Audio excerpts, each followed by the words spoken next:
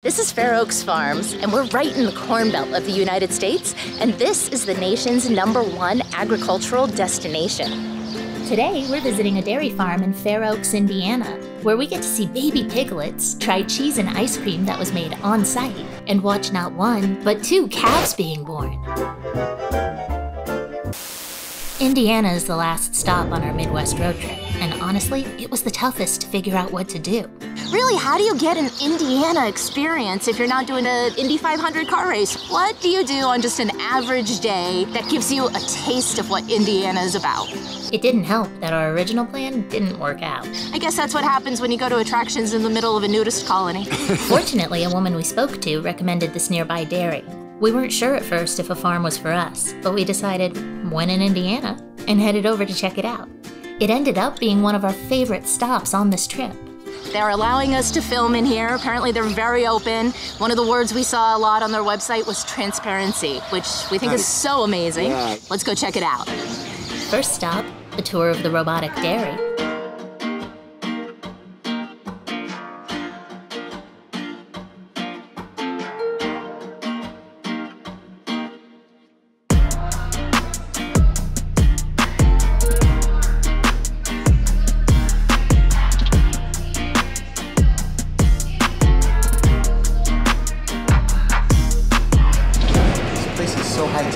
Wow, that was really cool to see. Holy cow. And like Steven said, so high tech.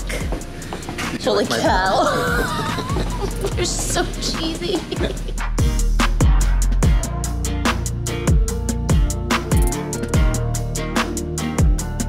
So we have really been educated on how they maintain the animals here at a farm like this. We found some of the things really interesting, like the fact that they have an open pen system for the cows, and they can just kind of move around freely, eat whatever they want, whenever they want. They're monitored, of course, so that they're all getting the right amount, but there's definitely a lot of freedom, a lot of space, and they really seem to respect the animals and care really deeply for their well-being and their comfort and their happiness. Yeah, they even have voluntary milking system. Oh, that's right. Yeah, so they just go in to be milked when they feel ready. And the bonus, back scratchers. They have a massager. Yes, they have massages. These they look like they came out of a car wash, right? Yeah, they're like giant brushes. They walk up to them at their leisure and they rub their backs on them. And it's so fun because you see the cows going up to them and they just stand there and enjoy this massage while this big giant yellow car wash looking brush goes over them. But it also helps to keep them clean and healthy because it kind of brushes away loose fur, any of the sand or straw, so that it doesn't stick to them. So it's part of maintaining their health as well as their comfort.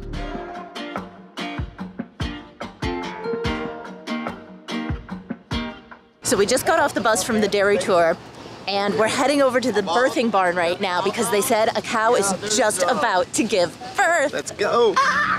Green light happening. That one was just born while we're on our tour, and this other one, it's already starting to poke out. It's going to be born any second now. This is such a privilege. National Geographic. National. I said it right? I think so. I think so too.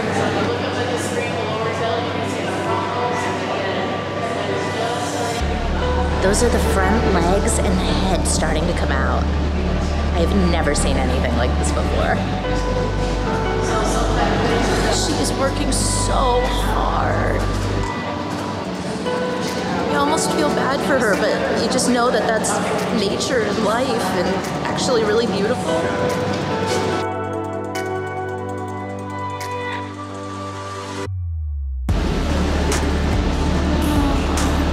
Sending in reinforcement. Oh my gosh. Oh my gosh. Ah.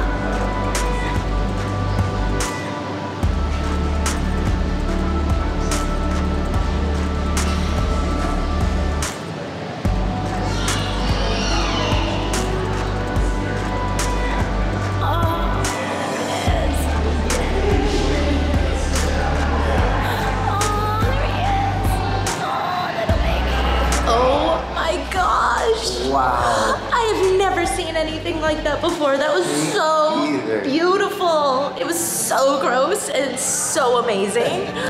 We have a pig tour right now. It's called the Pig Adventure. It's kind of a shame because honestly, I could have stayed in there and watched that mom with her new calf for so much longer. But we'll definitely poke our heads back in there a little later and see how they're doing. So one of the cool things that all this technology here is for has to do with waste reduction, waste repurposing. One thing that is remarkable here is it doesn't smell. Really, there's no bad smell at all. I remember driving north in California one time past a farm and you could smell it from miles, like many miles away. We are right here. We were right in the building with the animals and there was no odor. And that's because of everything they do to clean and to reclaim all of that and process it into other usable materials, including even the methane. It's eco-friendly and it's friendly for all the neighbors who have to live within miles of this place, so they don't have to smell it anymore.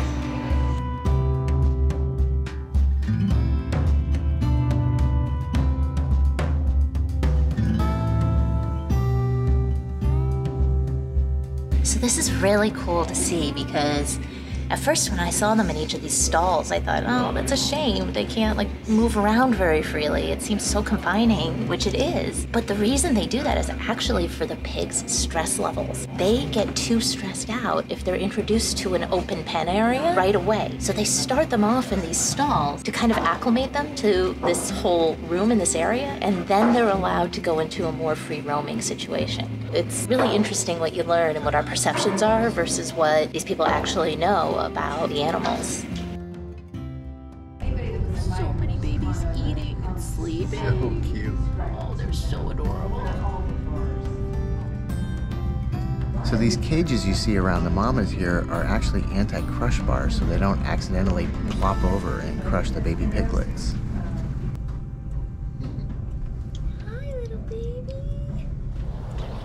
So even though this building behind me says pork, we actually didn't end up learning a whole lot about the meat aspect of the pig, which I'm pretty grateful for because I didn't really want to get into that too much. When we went over to the pig farm, they talked more about the breeding and the raising, and of course we got to see all the little baby piglets, and they were so cute. We're back at the birthing barn now. We're gonna check back in with the new mama and her calf. Okay, so right here is our boy that we watched being born about 2 hours ago. He's sleeping it off. And then over here is another boy that was born just about an hour before him. He's been getting up and moving for the past few minutes. He's kind of working things out. And then down here, we have this pretty girl who was born while we were in the pig farm. So she's about an hour old, I think, now. Also sleeping it off. All right, so no visit to a dairy farm would be complete without sampling the goods. We're making our way over to the cafe, and we're gonna have some ice cream and grilled cheese. Not in that order, I don't think. Dessert first, always.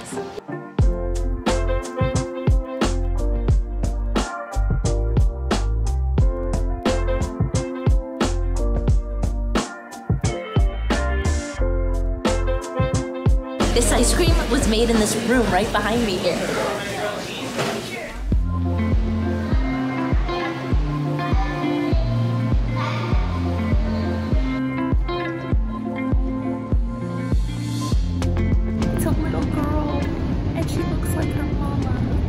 See one boy and one girl today. How amazing.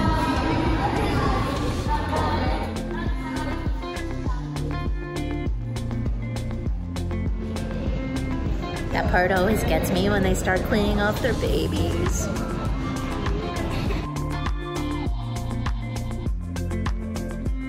Another birth. Oh my gosh, Indiana, you really came through. All the baby animals, what a way to wrap up this road trip. Yeah, and thanks so much for coming along on this trip with us. If you haven't caught all the videos, it was an amazing trip, we thought. So please go back and take a look. And that's not where our adventure ends, because we've got a bucket list item of both of ours that we're gonna check off on that next trip. We cannot wait to take you along. Yeah, it's gonna be amazing. So please subscribe, click that notification bell, come along on all the adventures with us. And as always, thank you so much for watching. We'll see you next time.